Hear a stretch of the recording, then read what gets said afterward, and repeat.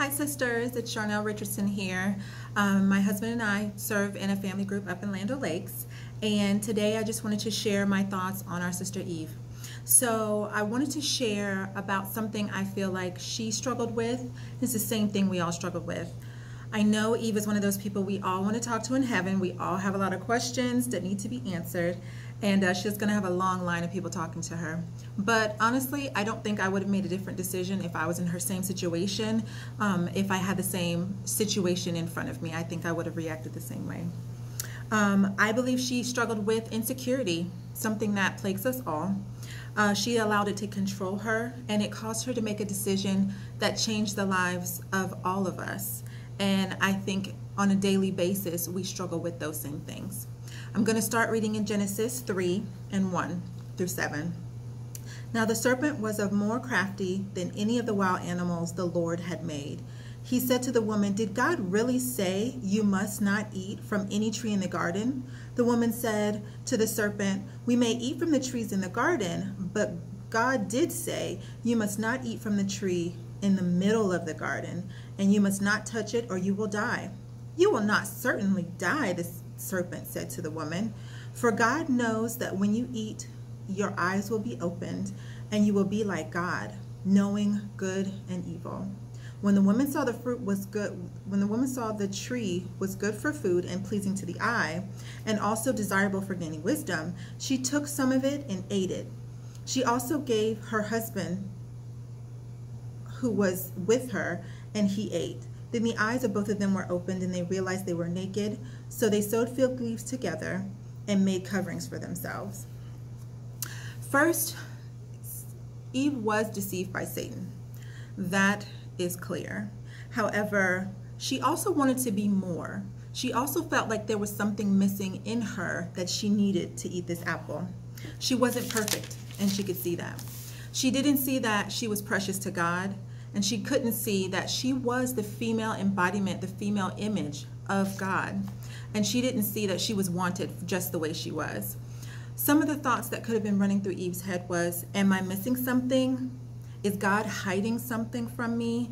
Do I lack something? I would be perfect if I had fill in the blank. Or I'm not enough as I am. And after she ate the apple or the fruit, she did what most of us do. First, she hid from the one who loves her, the person that God put in her life to help her, and then she hid from God. I know for me, sisters, when I'm in sin, my husband sometimes is the last person I want to speak with because I don't want to disappoint him. I don't want him to see my weaknesses, even though he knows full well.